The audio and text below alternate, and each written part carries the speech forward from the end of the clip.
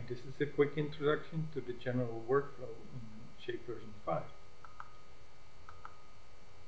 First of all, there should be good preparation, and there are a few questions that one should think about before starting to model with the shape. First of all, can the object type and the data that you have be modeled in Shape at all? If you can't figure out this from information on Shape being available elsewhere, then don't hesitate to contact us and ask about it. What kind of data will be modeled, and how should these data be formatted to best compare them with Shape output? And can these data be incorporated directly into Shape? Can it reconstruct automatically, or how will I compare these data in a format that cannot be read into shapes like fits or something like that? Do I have to convert them to other types of input like PNGs or other image formats, and so on? And most importantly, is there a clear hypothesis for the model that I'm going to model? Remember that Shape does not automatically, in general, automatically reconstruct a model for you, but you have to put all possible information into the model and construct it yourself, and then compare it to the observations. So you need a very clear idea about what is it that you want to test. Basically, Shape tests an idea that you might have about a model, and then you go on refining that model and such that it compares as closely as possible to the data. And an important point is whether the data that you have and the initial hypotheses or model idea that you have, are they suitably constrained? One important point is also whether the data that you have and the model idea, do they constrain your model sufficiently? Can you get new information from it once you make your model, or is it too degenerate to provide any new information at all? So it is very important to think about additional constraining assumptions that your model might provide. Say if there are symmetries in it, simplifications of other kinds of that might help constrain the model in addition to the data that you have. And of course, is there a clear scientific goal for generating a 3D model? Do you need a 3D model for that, or are there more simple ways of explaining your data? Does the 3D model provide additional information to what you already have?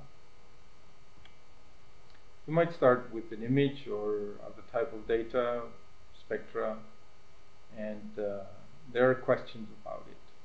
Somebody has asked questions in the literature, or there are questions that you have, and then you probably have an idea about how to solve this problem, how to answer the questions that arise about that object. And then you go on and construct a 3D model, which you render in some way that you can compare with your data, either images or spectra, PV diagrams, channel maps, etc. And these you confront then with the observations. Here's an observation of a PV diagram, and here's a model. And then you come to any possible conclusions that you might want to publish. Here's a case study of this kind of workflow, where the focus is on the Eskimo Nebula here. It's a planetary nebula. And another planetary nebula, the Ant Nebula, here two Hubble Space Telescope images. And once you see these two, then you make your mental image of 3D image of the Ant Nebula, you could think that as you rotate this image and see it along the axis, then it might actually look like the Eskimo Nebula. Here is a movie of illustrating this. First, we have a view that looks like the Eskimo Nebula, and then as we turn it 90 degrees, it pretty much looks like the Ant Nebula. This particular example has been examined and modeled by two different groups, Zhang et al. In the Astrophysical Journal and Garcia Diaz et al.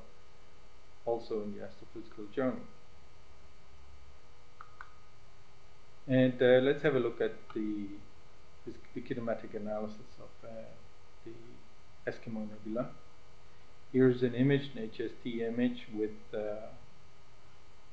lines on top of it, which represent the slit positions that have been obtained by Garcia Diaz et al. To model the object, producing position velocity diagrams. And then the data can be prepared to incorporate into shape. Here the image has been incorporated into the image rendering, and similarly the position velocity diagram. So it is convenient to prepare your images and PV diagrams in such a way that they fit most easily in the image displays in shape. There are facilities, ways to do that using the observed image button and tool for that. And then you go on and construct a 3D mesh model for the object. You might want to have the observed image in the background of the renderer window here, viewport. Then you can construct your object with the correct sizes and shapes, and then you go on and render them, where you can compare the final output, such as the image and the PV diagram, with the observed images in the background.